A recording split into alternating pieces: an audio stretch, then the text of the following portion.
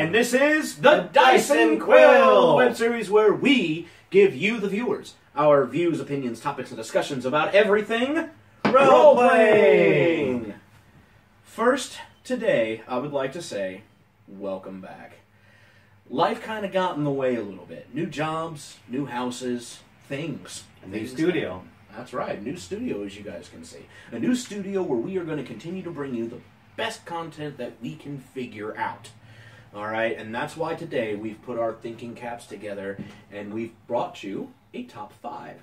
Today we're going to be talking about the top 5 most commonly encountered enemies. You fought them, you know them, you've seen them, you've tried to make friends with them but failed. Top 5 filler monsters. Filler monsters. These usually fall into the levels 1 through 5. And these are things that a DM is like, well, they're going from point A to point B, and I got to figure out something to kind of spice it up. I'm going to throw some type of enemy at them. Oh, well, let's just go with blah. Or let's just use blah. I've done that before. That's an easy one. And it has been done before to the point where I think it's been overused. And so we're going to do something a little different with this top 5. And we're going to offer an alternative, possibly, to these filler monsters. Something that isn't always used to add a little bit of personality, a little bit of individuality, and a little bit of flair to your game. That being said, we're going to start out with number 1! Goblins. Goblins. We know them. We have fought them by the thousands and slaughtered them by the thousands. Little pointy teeth, green skin, pointy ears, sharp sticks. Little. Yep, little guys screaming obscenities in a language you can't understand, flooding onto your campsite at night, attacking you on the roads, attacking your caravan, trying to take all your stuff and do weird little things to you and your buddies. It's happened. Every single quest almost has at least one goblin encounter in it. There's other things in the forest, folks, that you guys can fight other than goblins. And so I'd like to throw an alternative out there. And that alternative is going to be, and I know I'm going to butcher this name, but it's going to be the Kuatao. Alright, the Kuatao are in every D&D edition that I've dealt with. People just kind of gloss over that page. And it's these little toad guys, little frogmen. They're about the same size as goblins, about the same challenge rating as goblins, use the same kind of technology as goblins. But it's something a little different. Now you've got leaping aspect of it. You know, it's something. It looks different. It sounds different. Still the same, but it's different. And that's kind of the whole point of this. It brings a whole new dynamic to your encounters, finding something you've never seen before or rarely see. Right. You know, and there's really not much more we can say about it. I mean, goblins. There's other things in the forest, people. Not just goblins. Mm-hmm. So, moving on to number 2! Bandits. Every single campaign, you've seen them over and over and over and over again. Without fail, when you're traveling down the road, DM will ask you to roll a listen check. Pass or fail, a couple bandits will step out from the bushes. Ask you to pay your toll or try to extort you for your items. More than likely you're going to try to fight them because they're lower level, probably the same level you are.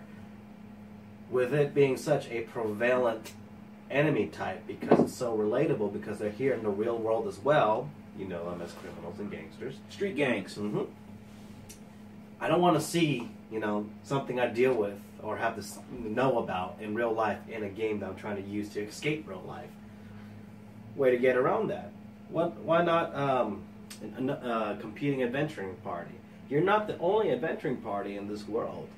You know, you might be doing a contract for a local lord, but he may have hired other parties to attain the same goal. Yeah, you guys aren't the best. Yet. No, not yet. And, you know, this party you may come across may be on the other end of the alignment spectrum, and they may just find it more convenient to knock out the competition. More prone to nefarious dealings. Mm-hmm.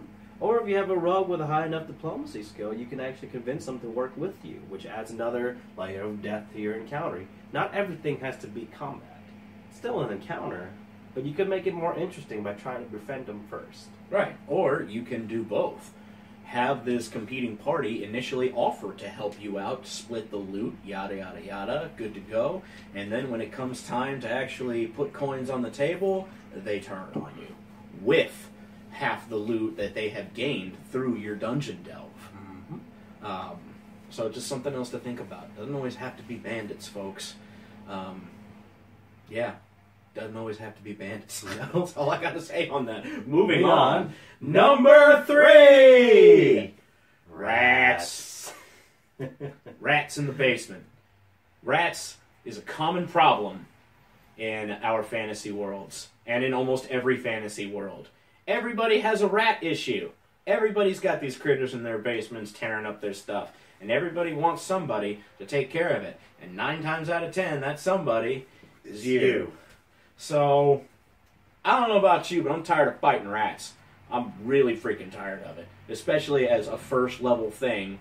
Yeah, I understand using rats in the basement. It's an easy quest, easy money, easy way to teach the combat system if people aren't really familiar with it. But how about this for an alternative? An imp, through some way or another, makes its way into Grandma Josephine's basement. With an imp having access to some magical spells and the ability to fly, it adds another layer of challenge to it. A bit more. It gives you a nice little twist. And instead of, breaking off and fighting, each party member fighting an individual rat, you're now forced to work together with the party to bring down a slightly more powerful monster.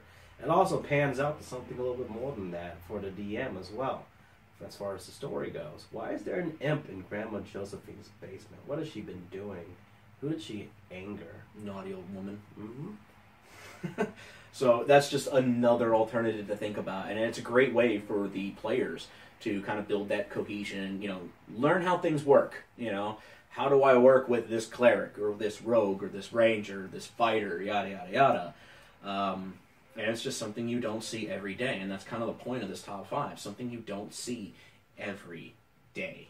Moving on to something you do see every day, number 4! Skeletons. Every single dungeon you'll ever crawl into will have skeletons. You'll hear it coming from a mile away. Their bone rattling as their jaws move up and down, even in undeath. You're always going to fight a skeleton. They're an easy monster. I'm guilty of using them. He's guilty of using them.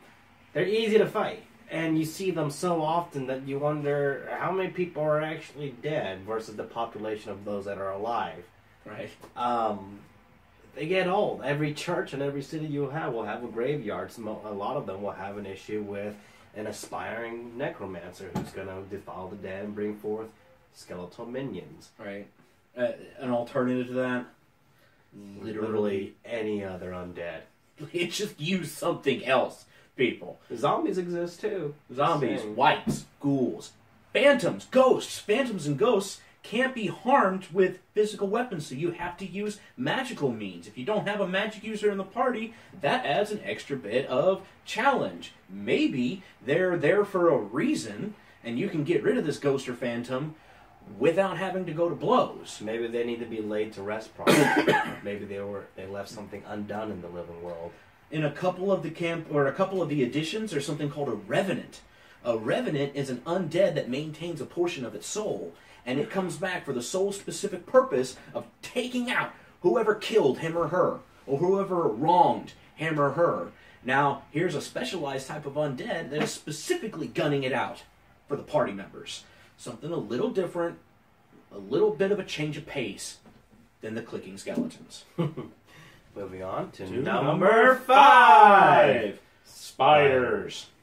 They're creepy, they have a lot of legs, too many eyes. They're in every single cave that the party members are going to go into. There are other things in caves, just, and this is something I keep saying, there's other things there. It doesn't always have to be spiders. And it's an easy, descriptive niche for the DM. You see the webs on the walls, desiccated corpses, large spider drops from the ceiling. It always builds that ambience. But the minute you say web, everybody's like, yeah, fighting spiders again. There's no more surprise to it if everyone knows what's coming because they've been through it so many times. Right, be it in video games, movies, or the last game that they played. It's the last campaign they ran. We fought spiders there too. So a couple alternatives for that one. myconids. Ginormous, sentient, living fungi with their own culture and hierarchy. Usually using weapons of wood or quartz.